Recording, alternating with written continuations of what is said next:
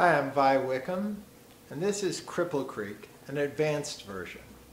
So if you haven't learned the beginner and intermediate versions of Cripple Creek, I would strongly recommend that you go back and start from the beginning. Start with the beginner level Cripple Creek, then take the intermediate, and then work on the advanced.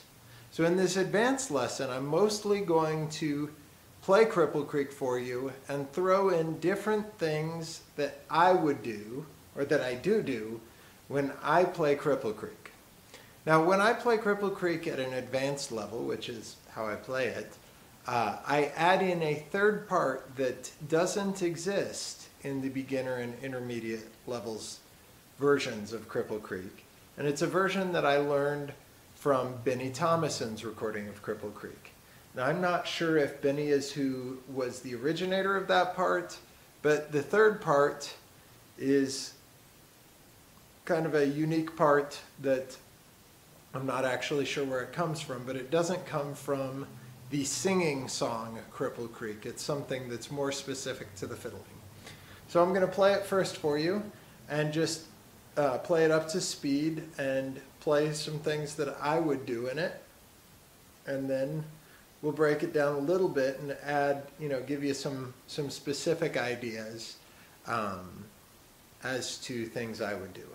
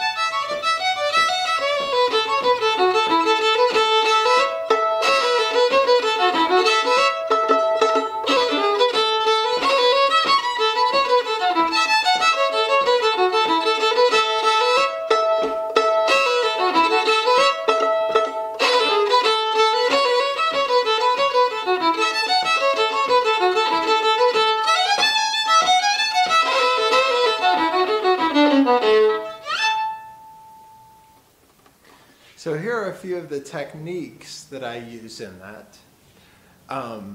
In the A part, it's pretty straight ahead. I do some variations on the notes as well as on the rhythms. We have is kind of what I use as my main melodic theme, and then I also have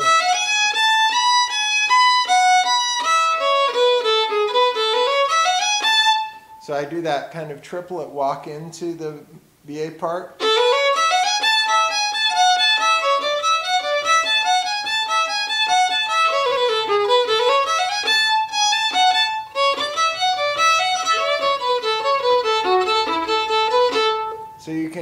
here I add some variations on it.